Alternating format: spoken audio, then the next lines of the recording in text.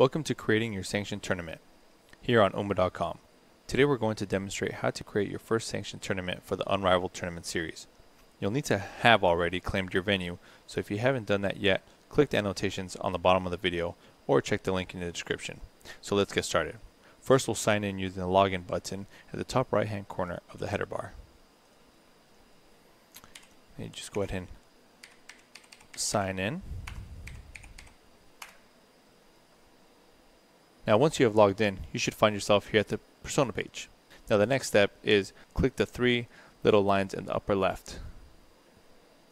We like to call this the hamburger icon to create event. Or you can go on the persona page and hit here, create event. Click the create event. On the next window, click competition. From here you'll need to select the game for your tournament. These games are organized into 4 categories: tabletop, sports, esports, and miscellaneous contests. You may search for your game by typing it into the search bar up here, or you may select your game from the respective categories. Let's go ahead and choose Munchkin. If you selected an Unrivaled sanctioned game, you'll see an option labeled Unrivaled 2017 under Sanctioned. If the option is grayed out with red text, it is telling you where to sign up.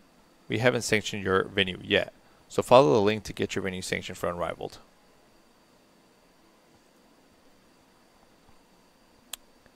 So register, top right corner. Now here's where you could just fill out all your basic info for your game store information. Your game name, game store phone number and its website, and regular contact information. If the format card looks the same as all the others, you're already good to go. Just give it a click. After you select your format, you'll be taken to a page with a list of venues. Since this is a sanctioned event, only sanctioned venues you own will be listed. You can use the search bar to search the venues by name, but unlike normal events, you cannot pass this step until you select a registered venue. Let's hover over the Unrivaled Game Store. Here's where you'll start filling in the information for your tournament. The name of the event is auto-generated using the title of both your game and format. You may leave it as it is, but we advise you to customize the name of your event to draw attention to potential players. I'll go ahead and get rid of this and put in something really cool. Next, you go to the calendar and pick the starting day of your event. There are arrows on top of the calendar to scroll through the months. Once you pick a day, select the time of when your event should start. So let's go choose 30th, 4 o'clock. And you can choose your minutes as well, so I'll just say 4:05.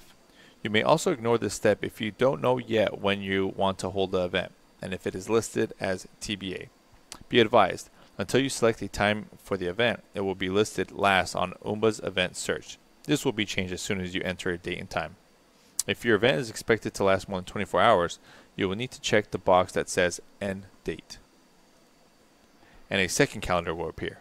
Like the previous steps, select the end date of the events as well as the time.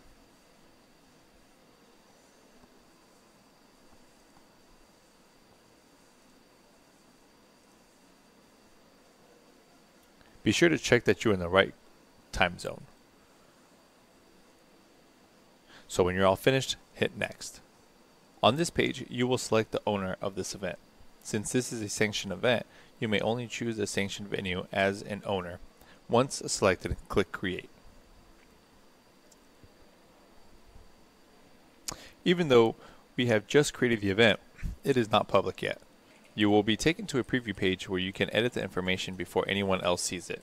The Edit tab that automatically pops up is the Information tab. Here you have the option to edit the name for your tournament, upload a custom banner, and give it a description. When you upload a custom banner, you can change the focus point of the picture by clicking and dragging. So let's first upload a picture.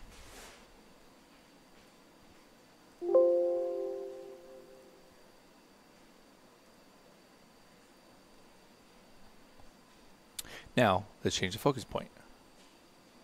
Clicking and dragging on the focus point banner.